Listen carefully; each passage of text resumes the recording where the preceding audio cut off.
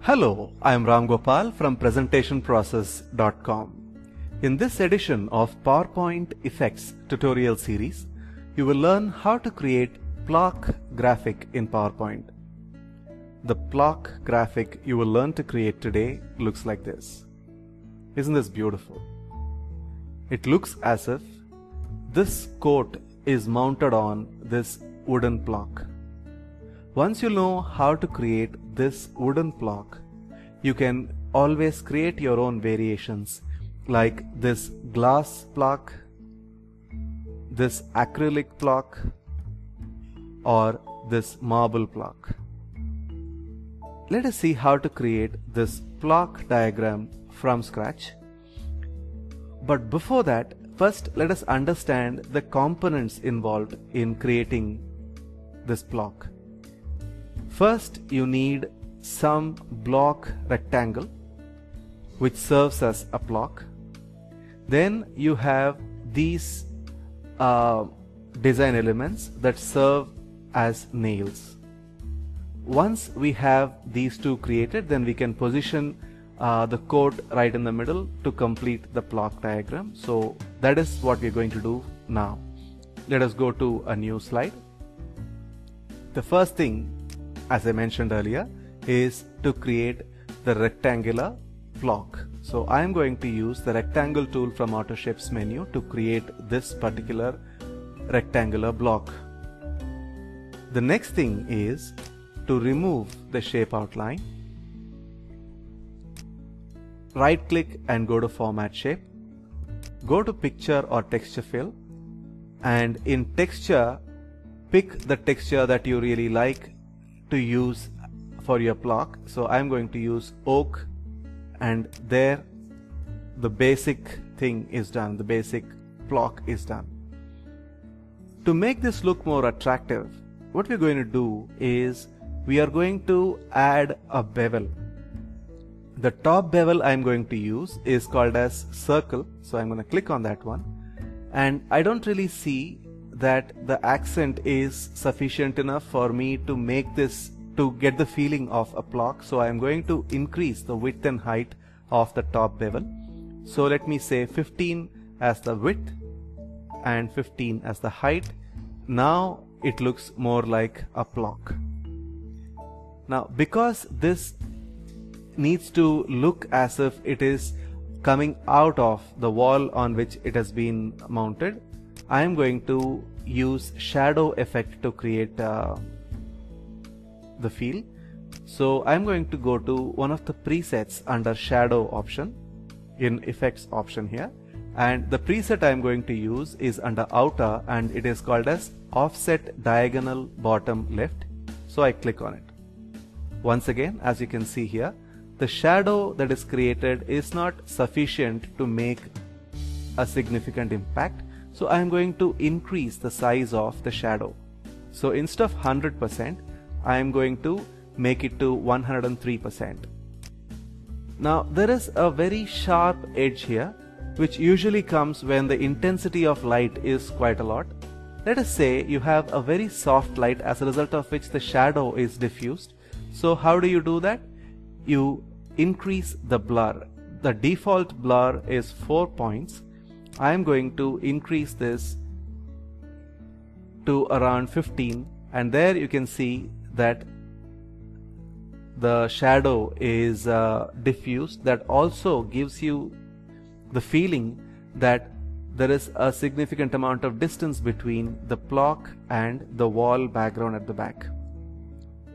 Fine. Now that we have got the plaque ready, it is time to make it look more realistic by adding the nails on all the 4 corners. For this, I am going to go to AutoShapes menu. I am going to choose this option called as Oval tool under Basic Shapes, and while holding the Shift button, I am going to draw a circle. The next thing is to give it a fill color. I am going to choose this one called as White Background 1, which is more like a silvery feel. So I'm going to click on that one. The next thing is to go to Shape Effects, go to one of the simple presets here, and the preset I'm going to use is called as preset 2. So I click on it and there it is. The nail is available. But usually then if it has to look more like a nail, there has to be a groove in the middle. For this, let me go to lines option in Auto Shapes menu and pick this basic line. And when you hover over this oval tool, oval shape, you can see these black circles and these are the connector points. So you can draw a line to connect any two opposite connector points. You can increase the weight to suit your requirement. I'm going to use two 1/4 points. And the shape outline color I'm going to use is dark gray. Now I'm going to select both the circle and the line and press Ctrl G, and that groups it. And I'm going to reduce the size of the group, and now I'm going to place this here. Now to make this groove look even more authentic, I'm going to increase this to say 3 points. And is it proper circle? You can always check from this. Yeah, it is proper circle. So there it is, good enough. The next thing is to add a bit of shadow to make this look even more authentic. So let us use the same offset diagonal bottom left shadow preset. Now you can see that this thing has come up. Now we are not going to increase the size and blur because we want it to look as if it is just tightened, placed on one of the corners. So that is what we are going to create. So I have kept this here. Now I am going to create 3 more copies of this. So I click on this group and press Ctrl D 3 times. Now I keep each of these nails in the 4 corners, and I am not really going to work too much towards making this look like it's perfectly aligned because I want to give it a kind of an organic look. If you really want to make that look very perfect, you can always select both of these ones that are supposed to be on the straight line, and you can use arrange and align options. So you can use align here in the format tab here, and you can align top and say select all these 2 as well. Go to align and align top and select these 2, align left, and select these 2, align and align right, and there it is. Now all the nails are perfectly in place. Now the last thing is to add your quote here. So I'm going to use a sample text. The sample text I'm going to use is, you can replace this sample text with your own text. You can replace this sample text. Okay, so that is sufficiently a large block of text, so I'm going to keep it here. If it has to appear, or if it needs to be obvious, then you need to use a bolder font like Arial Black, and maybe you want to increase the font size to something which is as significantly big as this one, like 28, and I'm going to move this slightly here so that it doesn't really, the quote doesn't spill over with that widow word at the bottom.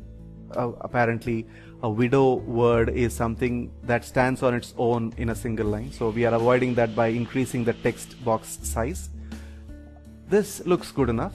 A variation to this is to make this into white, and usually white is not so apparent on a lighter background, so what you do normally is to add a shadow, so that looks much better. So this is how you create the Plaque diagram in PowerPoint. Now to make different types of effects, you can always go here and you can change the fill to say a light gray here to give it the acrylic feel.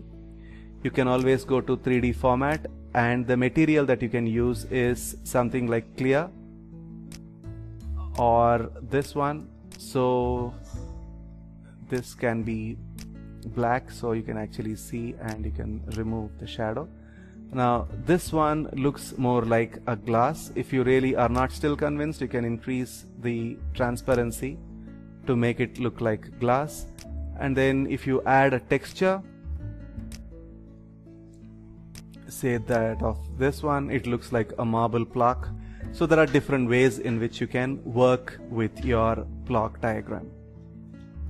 Usually plaque diagrams are used to show quotes or somebody who is or a rule you want to display in a presentation and things like that. Let us see some example templates taken from our PowerPoint CEO pack, where we have shown different ways in which you can write a quote on a PowerPoint slide. This one is about vision and mission statement. As you can see here, it looks like a scroll on which the text is written here. This is another place where you can write your text. Here we have written mission statement, and that is kept on top of a 3D stool, and we give a label to each of the legs. The next one is about just a quote with two inverted commas. Another one is this one, where you have the quote on one side and a picture on the right hand side. Maybe you can replace this bulb with the picture of the person who mentioned or who said the quote. So those are some of the ways in which you can portray or you can showcase a quote or a rule in PowerPoint. If you are a busy business presenter who doesn't have the time to create such elaborate graphics for yourself, you can always take a look at our off-the-shelf solutions, like our PowerPoint CEO Packs Volume 1 and 2. The two CEO Packs have more than 1,600 fully editable charts and graphics for CEOs and busy business presenters like you. Just choose the template that matches your thought and replace the sample text with your own text, and your business slides get ready in no time. Creating professional quality business slides has never been easier. Hope you liked our tutorial on creating plaque diagram in PowerPoint.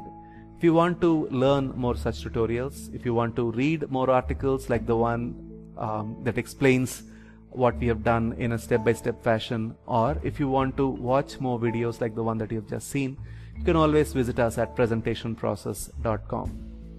Thanks a lot for watching the video, and happy presenting.